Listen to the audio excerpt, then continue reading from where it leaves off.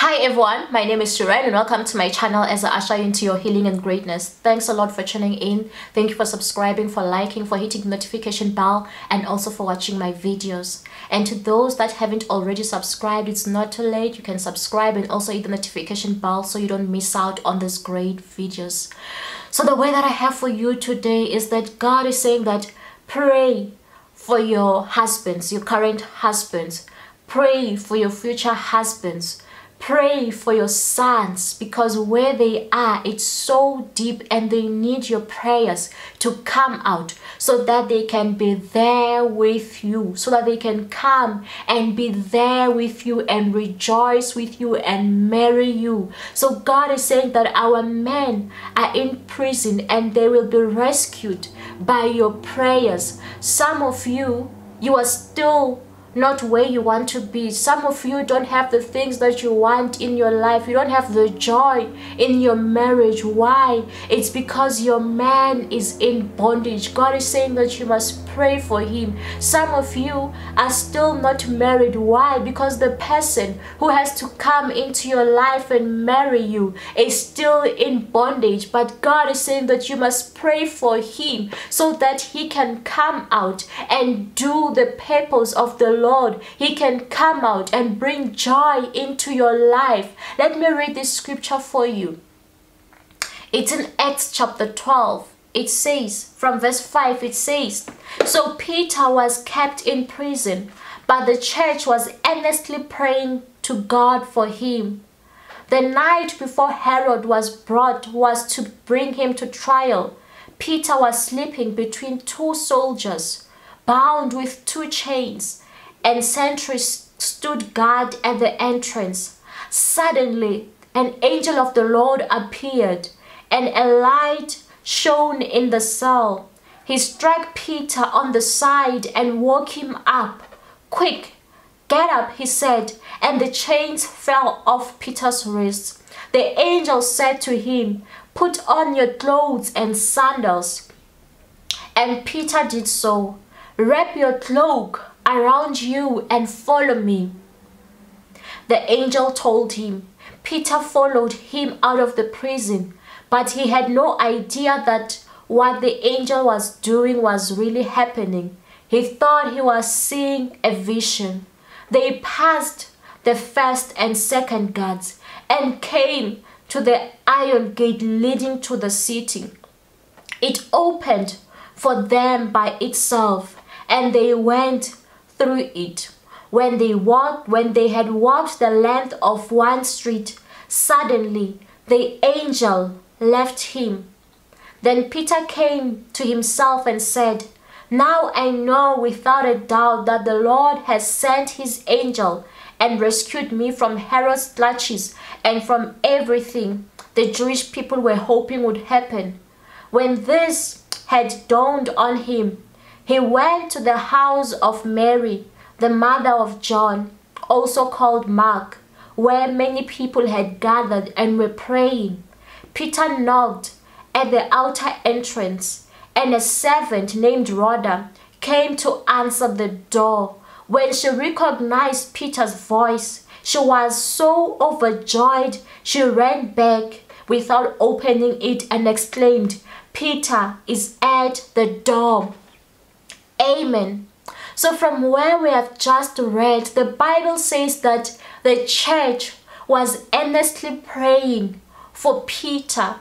Peter was in prison. And if you can read from the book of Ephesians 5, verse 25, it says, "Husbands, love your wives just as Christ loved the church." So what does the church mean? The church means that it is the wife. The church is the woman. It means that the women were praying for Peter to come out of prison, earnestly praying for Peter to come out of prison. The reason why the angel appeared to Peter in prison, it was because the wife, the woman, the church had prayed for him. God is saying that our men are in trouble and they need our prayers. They have been bound. They are in chains. There are guards that are securing them to make sure that they don't escape from the life that they are in. But it will take a woman who is going to pray for her man to change. It's going to take a woman who is going to pray for her man to come back home.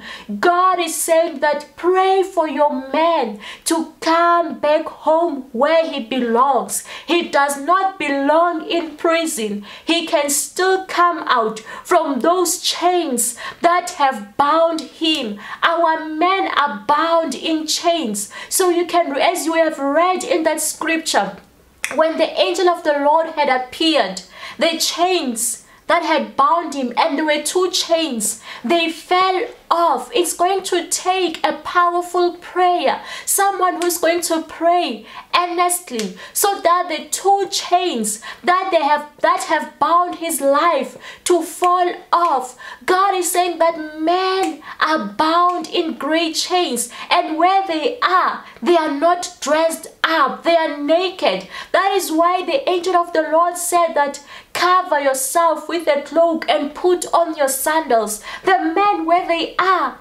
naked. They are in different rooms being naked. But God is saying that pray for him so that he can be covered. For he is naked. Pray for him so that he can be covered. So that his dignity can be restored back unto him. It's going to take a woman who is going to pray earnestly for her man. She's going to rescue her own man through her prayers. People are expecting, people are hoping for perfect men. But God is saying that your prayer is the one that is going to make him perfect. Your prayer is the one that is going to save him from the place that he is at, from the prison where he is at, from that nakedness that he is at. It's going to require you to earnestly pray for him. Earnestly pray for your sons, because one day they are going to become someone's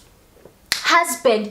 Earnestly pray for the man that you want in your life, for he is tied up in the chains. It requires a woman who is going to pray. These days we are complaining that men are trash, men are this, men are that, men are unfaithful. Why? It's because they are in a great prison. It's going to take earnest prayer so that the angel of the Lord can lead them out of where they are. And also something that happened there, the angel of the Lord found Peter sleeping. He was asleep. He told him to get up. Our men are sleeping. They are not doing what they're supposed to be doing. They are fast asleep. But it's going to take your prayer to wake him up from where he is at. It's also going to take your prayer to take him out of the prison where he was at, where Peter was at. There were two guards. Where Peter was at,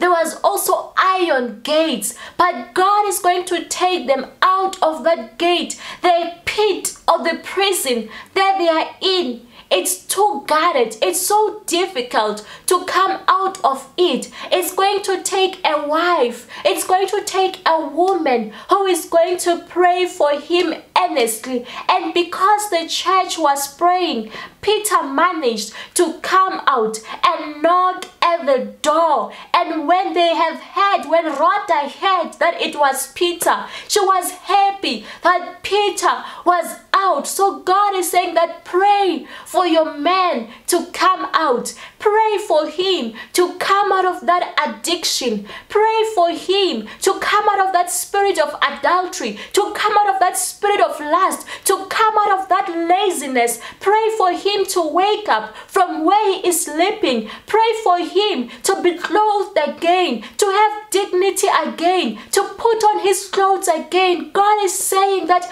pray for them, pray for them, pray for them. They require your prayer. The husband that you are still waiting for, he requires your prayer because he's in a great prison. Your prayer can save him, and when that prayer Messiah saves him, he's going to come back to you. He's going to come into your life, but it requires someone who is going to pray earnestly so that he can break those iron gates, so that he can break those iron gates in his life, so that he can wake up from where he is sleeping.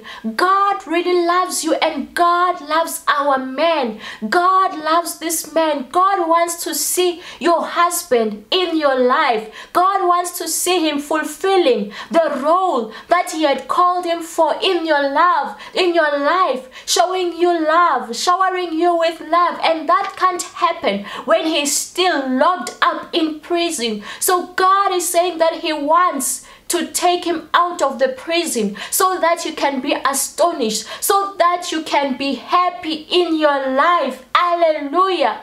Amen.